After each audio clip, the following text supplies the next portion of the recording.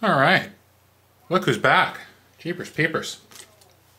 I wasn't even going to film any of this, but then I got to doing this last little sort of silly bit, which is putting on these last few parts.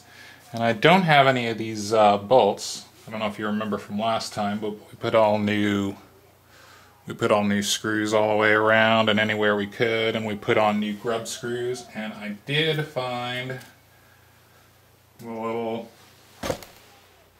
after a little cleanup of my space, those are the old grub screws. A couple people asked me where I got the grub screws from. Honestly, I pulled them off an old bridge that was in like perfect condition.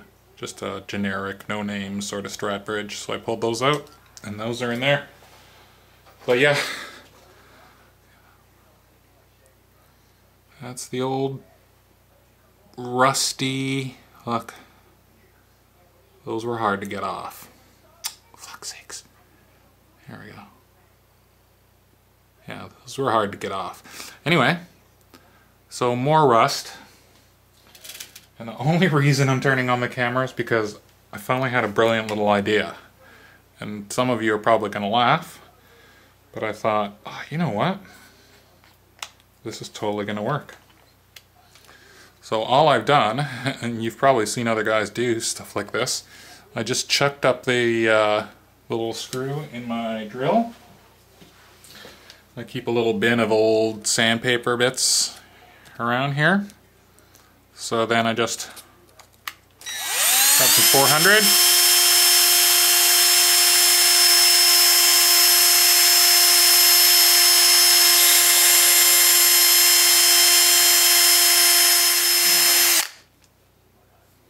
There we go, it's starting to clean up. Nice. And then I can just pull it up out of my chuck and looks nice and new again. Well, not new, but not rusty and gross. Neat.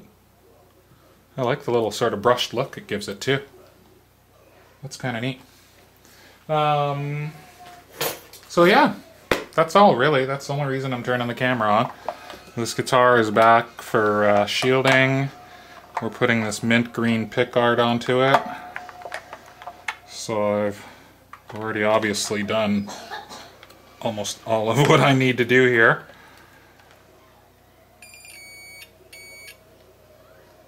Alright. Good enough continuity.